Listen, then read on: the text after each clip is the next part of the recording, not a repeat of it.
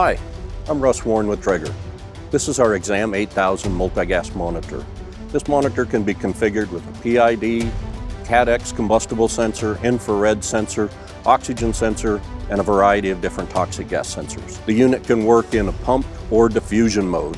In a pumped mode, we also have this very nice probe holder so that it can be used in a one-hand configuration.